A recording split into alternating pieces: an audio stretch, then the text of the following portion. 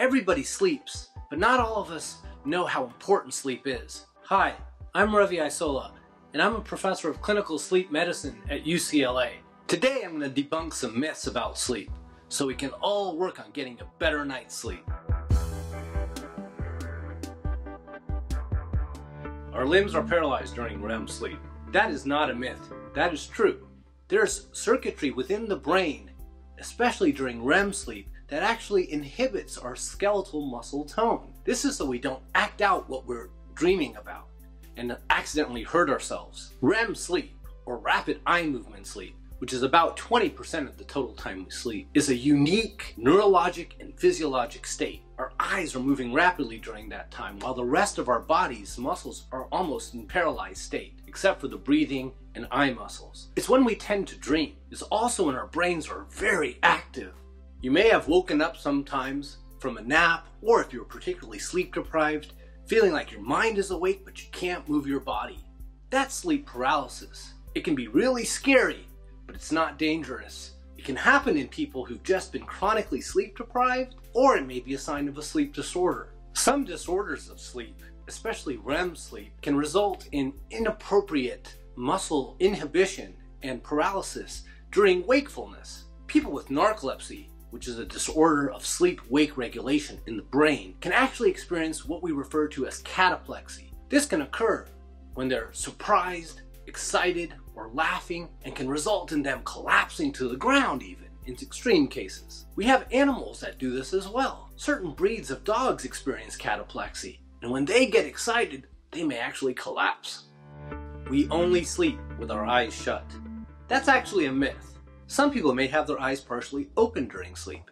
This can happen in people who are experiencing eye problems or other medical problems that affect the eye. It can also happen in people who are really sleep deprived. Our brains have the ability to have micro sleeps, where we go to sleep for very brief periods of time and aren't even aware of it. This especially happens if we're sleep deprived and can happen with our eyes open.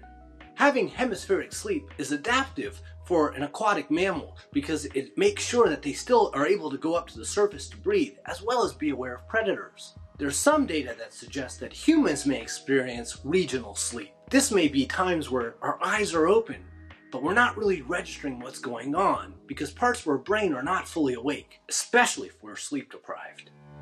Everyone needs 7 hours of sleep.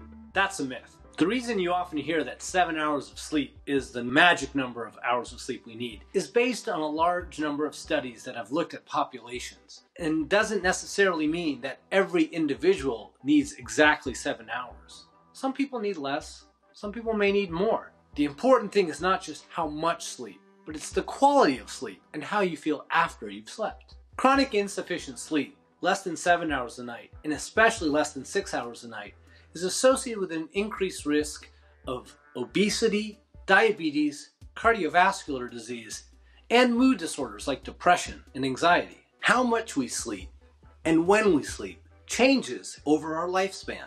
Parents often complain about their lazy teenagers that they can't get up in the morning and get to school. During adolescence, this is physiologic and normal. Now that we've recognized that wanting to stay up later and wake up later is normal for teens, a number of states have implemented policies to delay school start times for teens. You can catch up on lost sleep.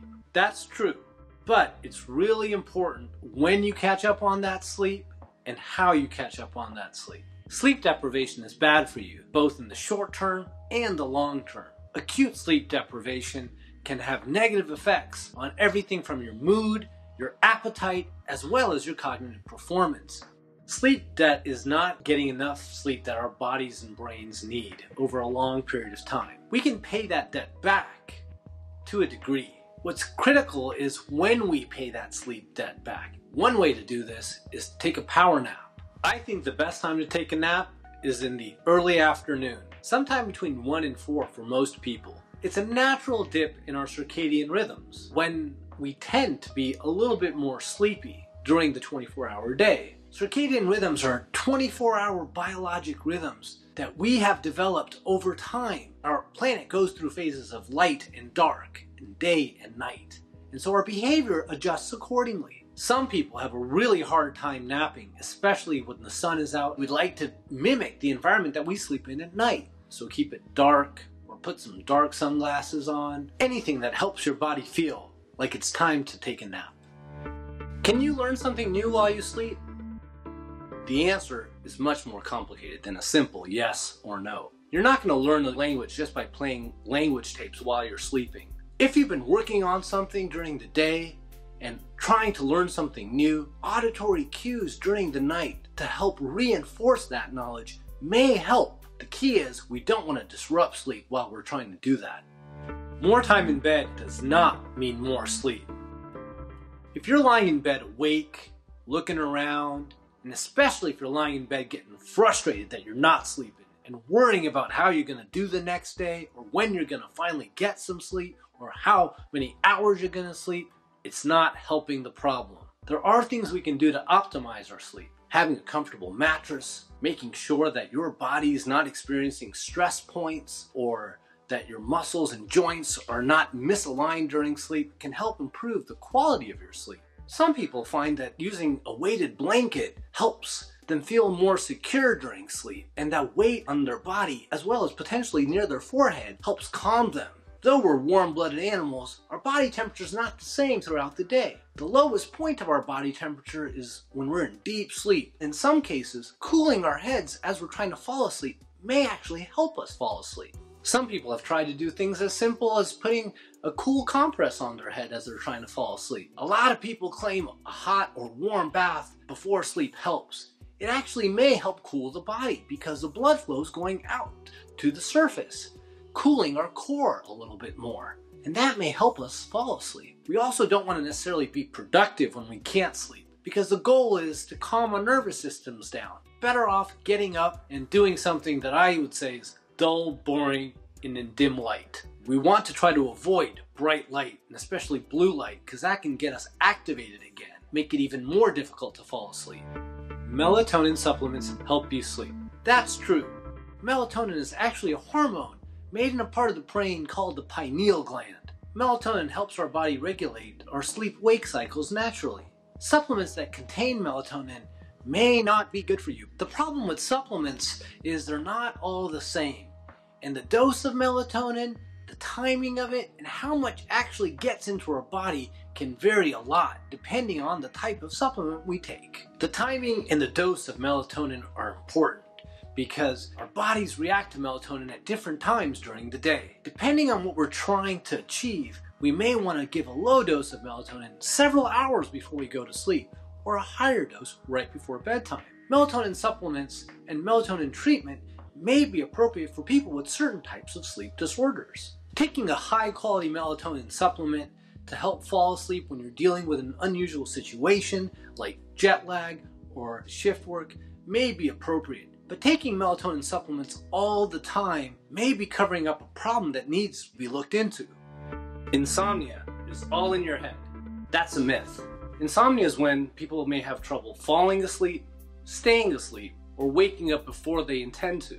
Insomnia can be related to both issues relating to our minds and our bodies. Sleep disorders and mood disorders are really interconnected, and both can affect each other. If we're having difficulty coping with our feelings and emotions, that can certainly impact our sleep, and vice versa.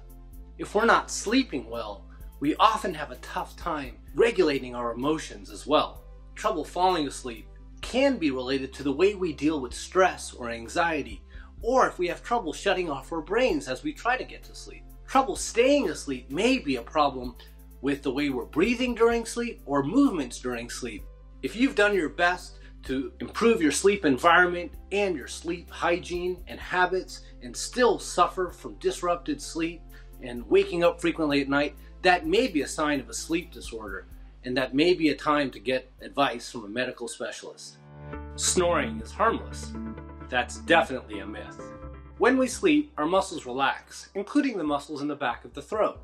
Depending on the size and shape of the soft tissues in the back of the throat, the tonsils, the uvula, which hangs from the roof of the mouth, and the tongue, as well as the size of our jaw, the position that we sleep in, medications we may be taking, all these factors may interact to cause some people to partially or completely collapse the airway during sleep. Partial collapse and vibration of that tissue causes a snore sound.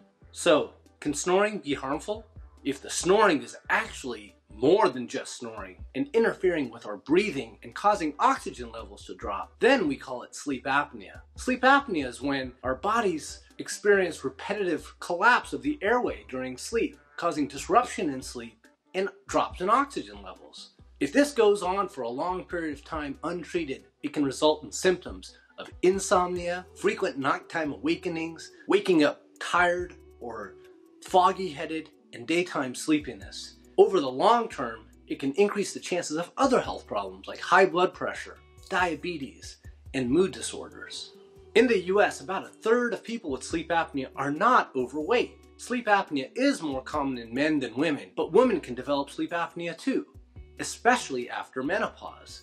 If someone tells you you snore or you know that you snore, and especially if someone has commented that they've seen you stop breathing at night, that may be a sign of sleep apnea, and you should probably get that checked out by a doctor. We eat 8 spiders a year while we're sleeping. That is definitely a myth. We eat only 5 spiders a night when we're asleep. Just kidding. When we sleep, we may inhale or micro-aspirate stuff that's in our mouth.